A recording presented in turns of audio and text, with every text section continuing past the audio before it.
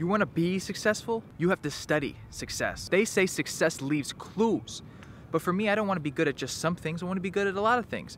Golf, internet marketing, relationships, even eating bananas. So who did I study? Monkeys.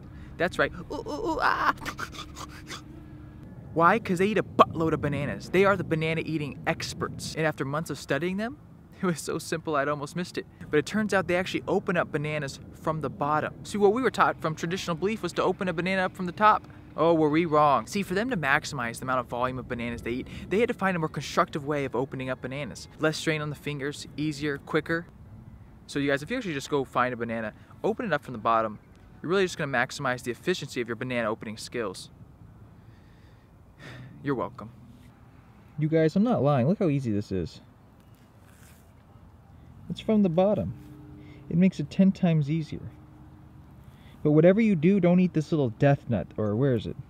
This little thing right here, this little nut, that's poison. I think it could kill you. That's a damn good banana. That's a damn good banana right there. Yep, that's a damn good banana right there, boy. That's a damn good banana right there, boy. I love wearing sunglasses. It's like I can stalk people without them knowing. It's like Facebook, but in real life. So today's video, you guys, I'm going to answer a couple questions. One person asked me a question on my last vlog. Gabe, why aren't you showcasing yourself more since you are PGA Tour driven? I get a lot of comments on Facebook and YouTube on what tournaments I'm playing in. So I want to answer a couple of those. Then I'm also going to be doing a giveaway, and I figured I'd also share with you guys what I'm working on in my swing and whatever footage I get for today. So just a tiny little vlog for you guys. All right, you guys, here on the range, I wanted to share with you guys what I'm working on in my swing. Basically, I have two philosophies that I make my whole swing about, and the first one is basically never slowing down, never decelling, never stalling. So for me, I always want to continue rotation and always continue to speed up through the ball. That's one of my main things. And the other thing I'm working on is basically having a low closure rate of the club face, right? So there's what I call rolling the club face through impact, which would be the closing of being open to closed. And then there's flipping, is where you're just adding loft, right? You're cupping your hands at impact. So rolling would be the rotation, and flipping would be the flipping and adding loft to the club. So those are the two things that I really don't want to happen. I want to do what me and my instructors call a drive hold type release, where we square the face up a little early, we get our hands ahead, and we hold it through impact. So we're slowing down the closure rate of the club face. So that, I think, is probably, at least what we believe in, is the most consistent way to be hitting through the impact area. So that's basically two things I'm working on, is rotating, speeding up, never stalling, and keep a low closure rate of the club face through impact. I don't want to see any of this rolling, but staying a square, drive, holding release pattern. Nice. Square up a little early and then hold. Also trying to get my hips a little more open at impact as well. Try to get a little more cleared, a little more earlier.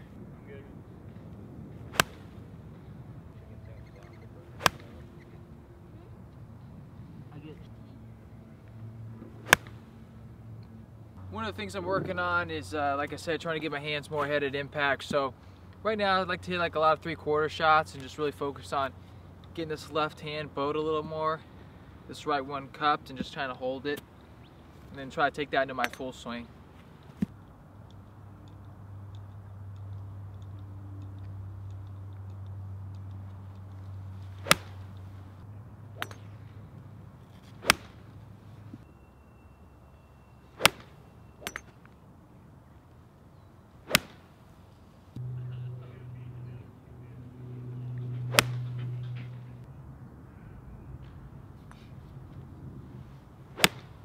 Another thing I've been working on that's been helping me as well is like a sequence drill where I go up to the top, pause, then hit.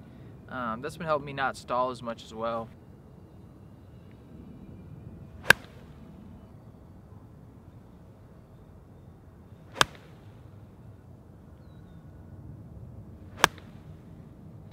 Yo, Toby, you gonna spit a flow for us today? You gonna spit a flow, a little rap for the viewers? I want to hear some of that Kendrick Lamar freestyle you were doing yesterday. But in German. In Austrian. In German? You want me to sing in German? I want you to do half English, half Dankeschön. Spit a flow every day. Chilling with Toby, trying him to say some raps while he's playing golf on the course. And of course, he didn't come here in a horse, he came here in a car. And it wasn't very far because he lives on the course. But he brought me a jar of cookies the other day. They were so delicious in my tummy.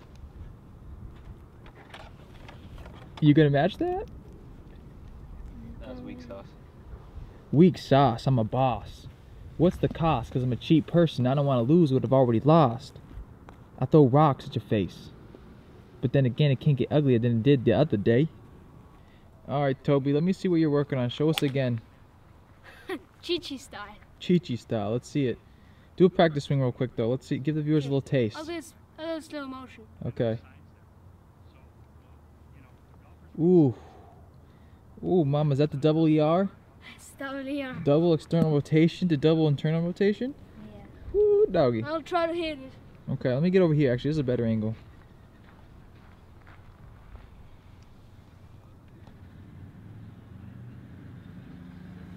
Oh! Did you just mash that? I did okay. Was that Mash City? Nah. Yeah. That is okay. That looked pure. Chi-Chi style. What's the goal of that? You save power, then explode it? Yeah. You save it, then. Boom, mama. See it again. See if I can smash it. Okay. Woo! He said weird, but it's okay. Alright, let's get a DTL. Let's get it down the line. Okay, out here chilling on the range with Radcon. What's up, Broseph? What's going on, buddy? How we doing? Doing good. So what do you got? What do you got on that chest of yours right there? Well, got a little towel here. Doing a little towel drill. For some reason, not really sure what it does, but it seemed to hit it well. So I like doing this drill. Codwin's got a pure swing. It's a good ball there. You're actually being genuine right now. Like, you don't really necessarily know exactly what it does, but you hit the ball better. I have no idea what it does, to be honest with you, but for some reason, I tend to hit it good, so why not do the drills that make you hit it well? I love it. That's the game of golf in a nutshell. We don't know why we hit it bad. We don't know why we hit it good. We don't know what does anything. Who knows? All I know is make you hit it well.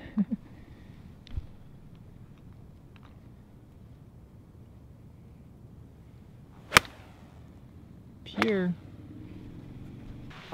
Simple, boring works. Yeah, three things. Feathering means The ball's going cracking. The movement towards improvement. PGA Tour driven. Dawson knows what it is. Oh yeah, dude, I love those videos, man. This guy gives me dollars for gas. Just testimonials. You gotta put me in one of your videos, dude. Holy mashes. I need some improvement. Well, I can obviously tell, but I don't want to just come out blatant like that. What are you hitting there, Hamza? Just a little 6-on, like. Why don't you tell them what you're doing? Joe's got me putting a little bit of my weight more on the toes, arching my back a little. To find pelvis neutral, Yeah. right? Yes, sir. And So engaging we're- that core. So we're making sure we're having more stability in the foot, more neutral pelvis, core engagement, so that he can eliminate much of the unneeded linear movement and have a more balanced rotary golf swing, which is the first step towards what we're doing with Hamza. What are you hitting there, Hamza? Just a little 6-on, What's the standard 6-iron distance for you? about 200. Jeez.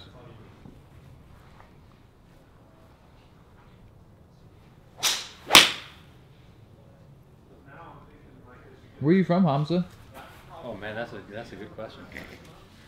I'm from Austria and from Pakistan. Half and half. Nice. Where are you from, Gabe? I'm from Colorado Springs. I was born, then grew up in San Diego, and then been out here for a month. Just for a month? Yep. So That's it. when you say you're like half club longer than me, half, Yeah, probably half to one. half for one. Yeah. I say if he wants, though, it could be 2. Well, it depends if I busted or not. Yeah. Like a half club longer, I'm swinging like 50%, but full 2 clubs, roughly.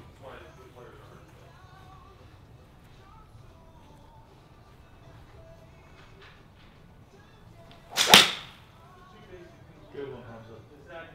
That's stupid. By the way, you're not allowed to bust one yet. Okay? Go through these motions first. You are not allowed to bust one yet. Got it? Got it. What's up, though?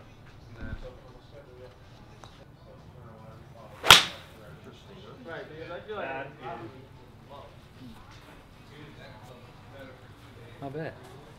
You can see some improvement. I think just me watching you, you've already gotten better. My aura. No, my focus is sort of Yeah. being uplifted by your presence, dude. Ooh, I like that.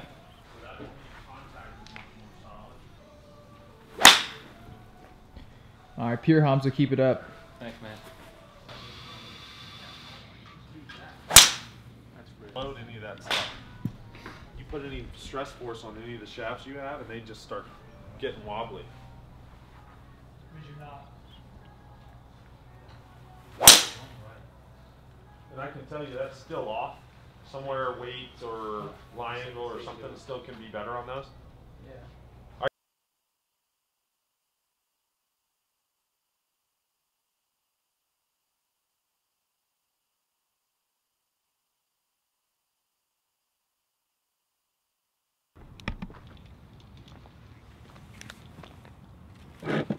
What's up, you guys? So I get a lot of questions on, I got one question on one of my vlogs, Gabe, why aren't you showcasing yourself more since you are PGA Tour driven? I get a lot of questions on Facebook and YouTube. Gabe, what tournaments are you doing? Basically, what are you doing to get to the tour? And I want to talk a little bit about that, and also the PGA Tour driven, the movement towards improvement philosophy, what it really means. And I want to start off by saying is you have to understand, we have the PGA Tour, which is the best tour in the world. And then we have the second best tours, which is like European, Asian, Japan, Australian. Those are like the second best tours. And then we have these mini tours around the states. The Gateway Tour here in Arizona, the E-Golf Tour in the Carolinas, Golden State in California. And what you have to understand is that most, maybe 90% of the golfers in these mini golf tours don't make a living.